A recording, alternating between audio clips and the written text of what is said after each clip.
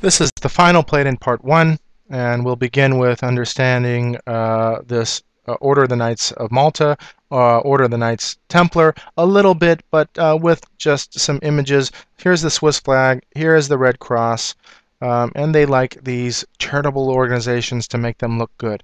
The Knights Templar and that Templar cross, they were known for stamping on the cross, and this was a ritual they did to denounce Christ and what he did for you. And so that's a depiction of that. Novice, Knights Templar, initiate trampling the cross of Christ. Gnosticism, and you can see this red Knights Maltese cross. This is the creation of modern Freemasonry from Gnosticism to, and the Jesuits did this. The Jesuits were into Gnosticism, and it simply transformed into modern Freemasonry. Freemasonry were masons and builders, yes, and they built cathedrals and were all the way going back. Architects and craftsmen were revered, and so they had exclusive clubs this way. And speculative Freemasonry is the intellectual side of Freemasonry, which religiousized it.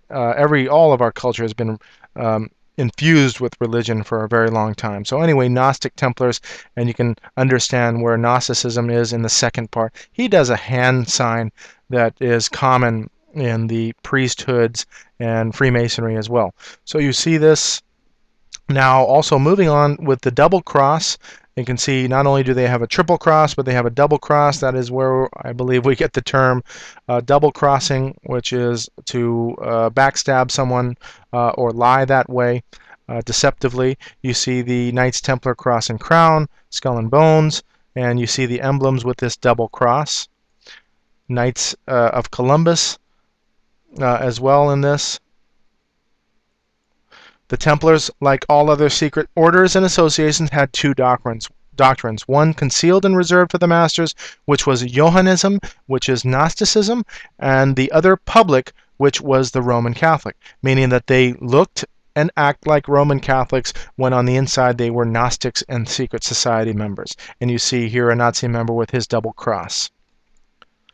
Moving on to Knights Templar, and you can see on the website the use of the double cross, and of course the triple cross on the bottom. This is the Iron Cross, and that Iron Cross has roots with Templars, whether it's red or white or black. Hitler wore this Iron Cross. But moving on with the double cross, again, Knights Templar and the double cross. They also have that triple cross. Here is a famous Satanist, not as well known, but nonetheless Satanist, and use of that double cross and this infinity symbol, meaning they are wanting that their religion to be for eternity. So here's Marilyn Manson, a great example because he uses this double cross as well. Has the ring, that is the double cross, and also this is now the movie, oh gosh, what is that? V for Vendetta. And so you see that double cross being used. You see the double cross in logos, Exxon, Oreo, Nabisco, and of course great causes of going against tuberculosis. They like to make themselves look great.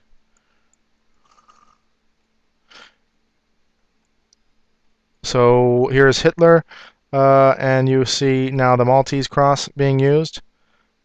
You see Nazis here. Here's the Iron Cross, Hitler's Iron Cross, and here the Maltese cross on this side, and the Iron Cross as well. So all of these papal knighthoods. This is not British knighthoods. It's all Roman colonial system knighthoods.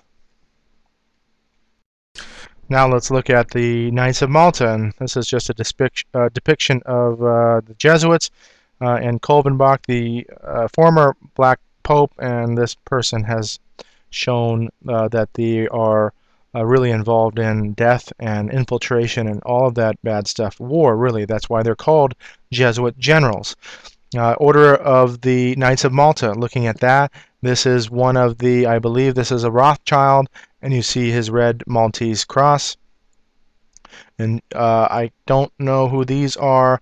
I believe there was a Maltese cross here. I don't know why I put these plates in. But moving along, Sovereign Grand Lodge of Malta, ancient, free, and accepted Masons. And then we have the Maltese cross. Order of Malta, now in Nazi Germany, they had their own version complete with swastika in the center, and you can see that being worn prominently on the collar. Prince Charles Edwards, a German duke, and you can see he's a Knight of Malta. Continuing on with Knights of Malta, I believe that's a Maltese cross. I did this. Oh, this was interesting, is because there was a Maltese-style crucifix, and I believe this is a Habsburg. I'm not sure, but that is a royal, a papal bloodline. And so, looking at Mussolini, Franco, all now allegiance toward Rome. You can see that. And here's the Queen, her Knight of Malta, Queen Beatrice, and this, I'm sorry, yeah, Princess Beatrice. This is Prince Bernard or Barnhard, and he is the founder of the Bilderberg Group, and that is well known to be a secret society or elite members that meet and decide world events and where the direction of the world is, and her receiving her knighthood, and so she's all in the family. Here he is with all of his Knights of Malta crosses and cape, and there you are, elite or ever elusive, and so there she is. She is actually the owner of Shell Oil. They own everything, and it is not an understatement to say that. Who formed the CIA? Wild Bill Donovan, he's a Knight of Malta, and the FBI Knight of Malta. Charles Bonaparte. This is General, I don't know if it's Westmoreland or not. I don't think it's that.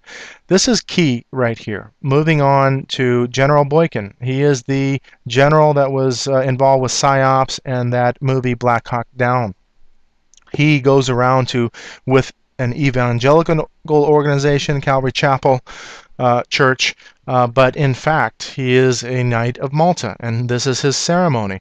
And so you have now Catholics, infiltrators, Knights of Malta infiltrating other churches and bringing all churches back to Rome.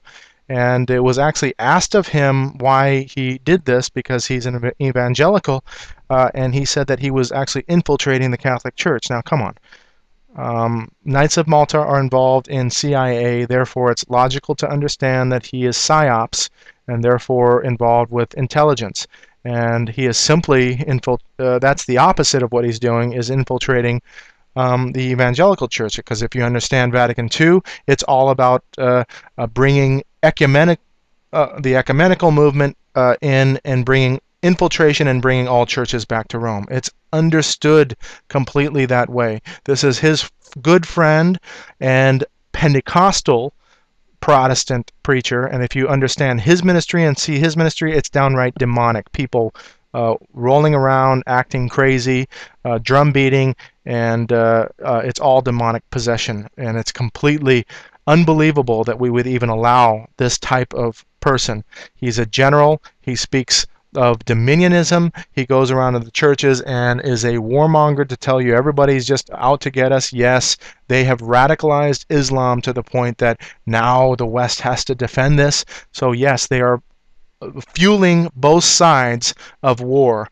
And as a true Christian, I am not about war, I am about peace, and we should have our feet shot about with the gospel of peace, according to what Ephesians says and the Apostle Paul. So this alliance, he actually funds, not funds, but he disseminates all of General Boykin's religious material through his ministry called Morning Star. Interesting that they choose that name, because there are similarities and counterfeits going on in the Bible with regard to that particular name.